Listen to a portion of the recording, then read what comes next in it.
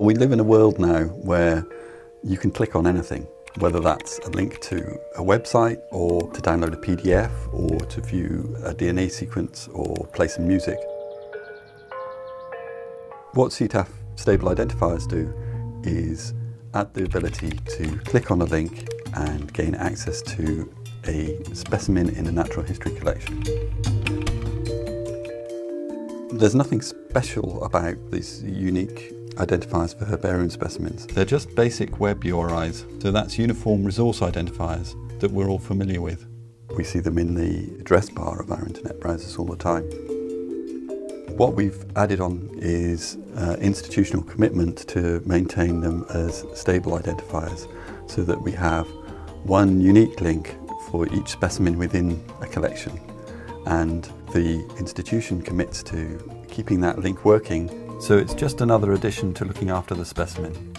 Look after that URI to that specimen. The great thing about URIs is that the domain name part can uniquely identify an institution on a global level. Then the path part that comes after the domain name can uniquely identify a specimen within a collection of an institution.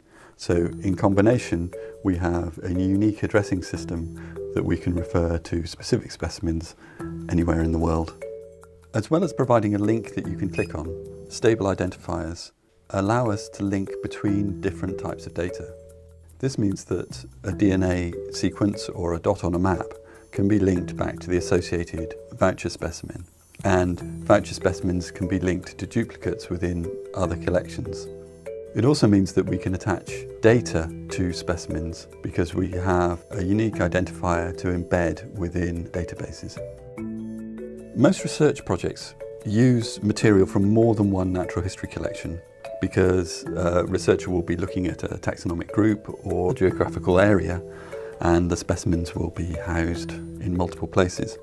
If we want to build tools to help those researchers access data about those specimens and view them next to each other, we need a unified way of accessing that data and the images associated with the specimens. The CETAF stable identifiers give us this basic level of commonality across multiple natural history collections.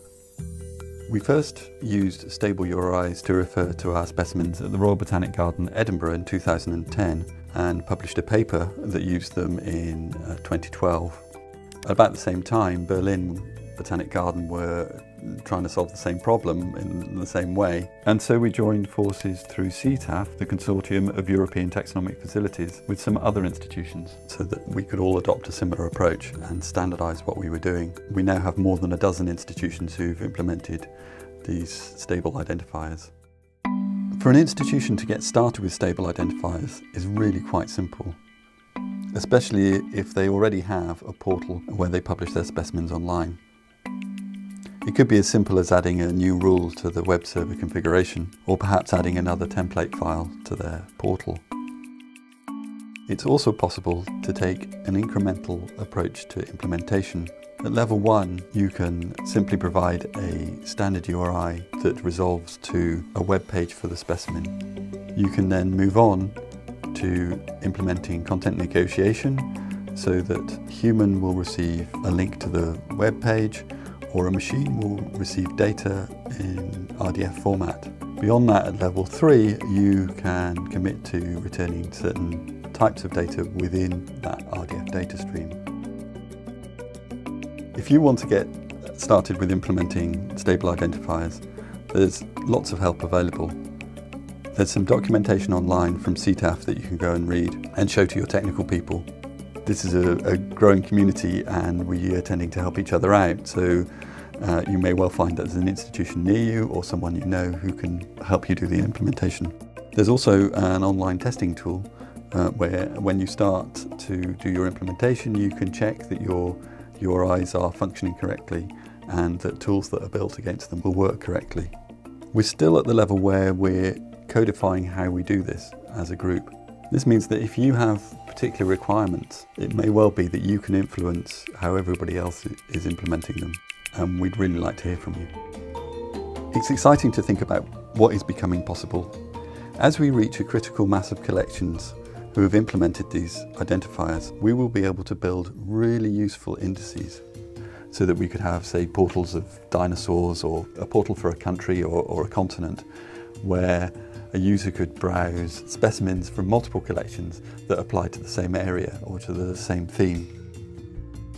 Imagine a thematic portal just for one area of Africa or for Nepal, or perhaps for a particular genus or family of organisms.